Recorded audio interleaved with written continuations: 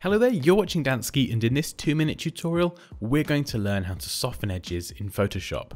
So you can see I've opened up a PSD file. We have a blue background, the shadow on its own layer, and then the product with a layer mask applied.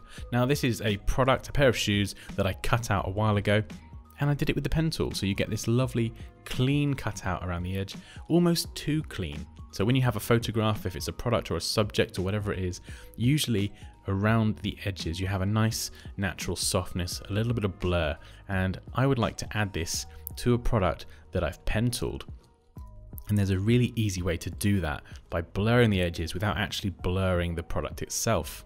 So first of all, you'll need to pen tool your product or your subject and then create a selection and then add a layer mask from the bottom of the layers panel, and then select your layer mask and then go to select a mask. And if we just zoom in here, you can see, and we're going to be focusing on the global refinements.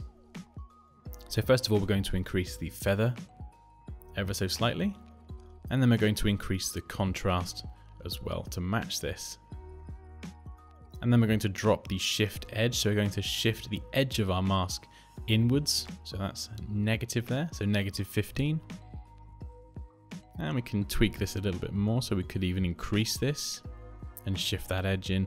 And just using the feather, the contrast, and the shift edge, you can get a much more natural blur or softness to the edge of something that you've already cut out, even if it is a super clean selection. And we can click OK. And if I just go back, that's where we started with that much harder edge. And there we go, we've added a degree of softness, a very subtle blur around the entire edge of our product, and we still retain the sharpness of all the detail inside the main part of the product. And there we go, that's how to soften edges in Photoshop.